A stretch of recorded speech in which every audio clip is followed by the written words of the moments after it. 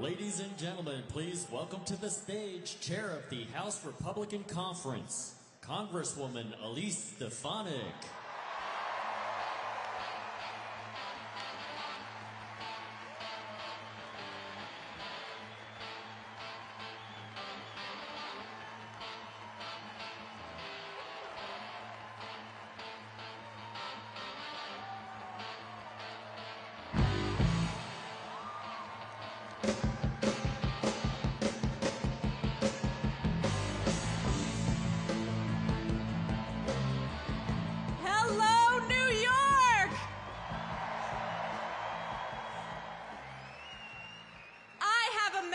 For the mainstream media, and I can say this as a born and raised New Yorker.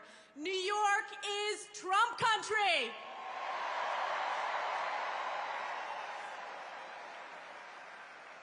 Wow, it is incredible to be here in the iconic Madison Square Garden.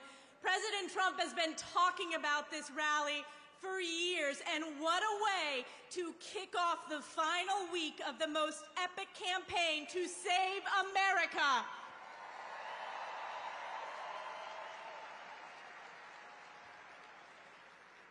Every election, we say, is the most important in our lifetime, but this one really is. No matter where you go, whether it's in New York City, upstate New York, or in any of the swing states, people understand there is so much at stake. And it is we the people, when we vote for President Donald J. Trump, we the people will save America.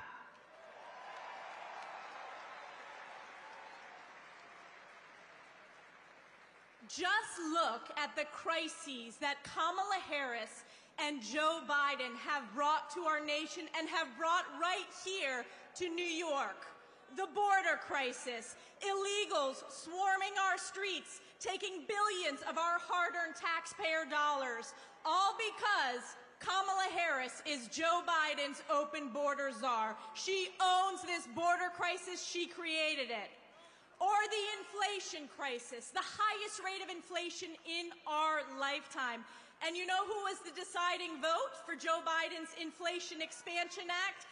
Kamala Harris. And the crime crisis. Democrats are the party of defund the police, and Kamala Harris has turned her back on our men and women in blue. New Yorkers, support our police. We will always back the blue.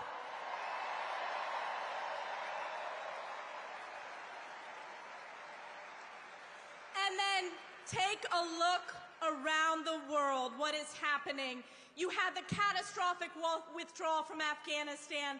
Kamala Harris was the last person in the room advising Joe Biden of that horrific mistake. You had Putin invading Ukraine, and then just over 1 year ago, we had our most precious ally, Israel, under attack from Iranian-backed Hamas terrorists. And Kamala Harris has turned her back on Israel. And what did we see? What did we see on our college campuses? We saw a skyrocketing of anti-Semitism.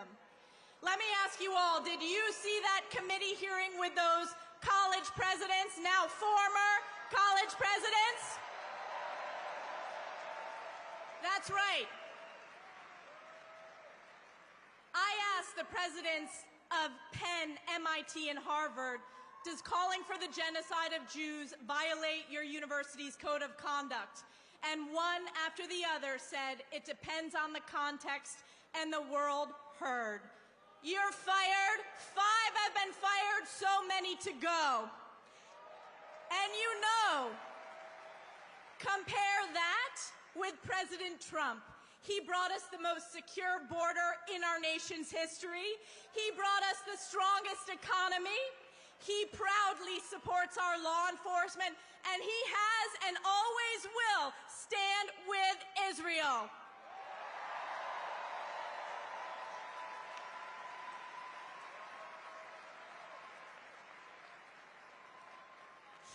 Donald J. Trump has fought for us, the American people, whether it was fighting against the sham impeachment, which I was a proud member of President Trump's impeachment defense team, whether it was standing up for election integrity, or whether it was facing the witch hunts by New York's own Tish James, Alvin Bragg, and corrupt judges. You know, after we fire Joe Biden and Kamala Harris, we're going to fire Kathy Hochul, Alvin Bragg, Tish James. You're fired.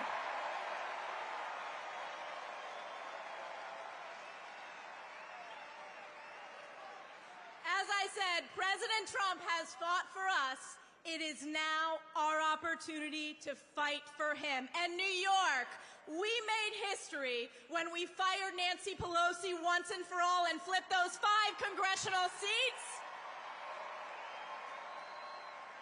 We need to make history again. So 9 days, flood the polls, vote for President Donald J. Trump to save New York and save America. God bless you. God bless the United States of America. Thank you very much.